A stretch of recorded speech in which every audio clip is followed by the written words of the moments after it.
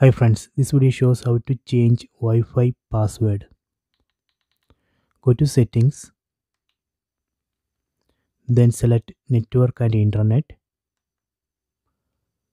Then under available networks, we need to select the connected network. So here I have connected to BSNL 1 network.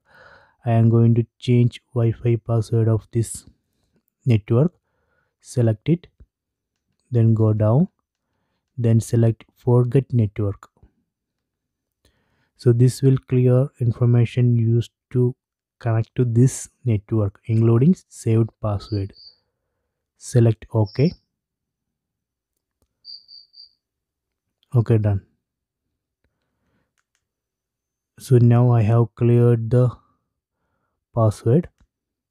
So after that, let me try to connect to same network again.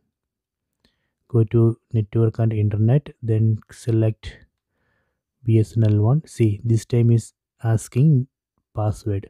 So here I need to enter the new password. So let me enter new password here. Okay, done. I have entered new password. So let me connect.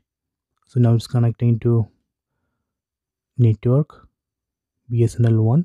Okay, it's connected successfully. Okay, so now here we can see the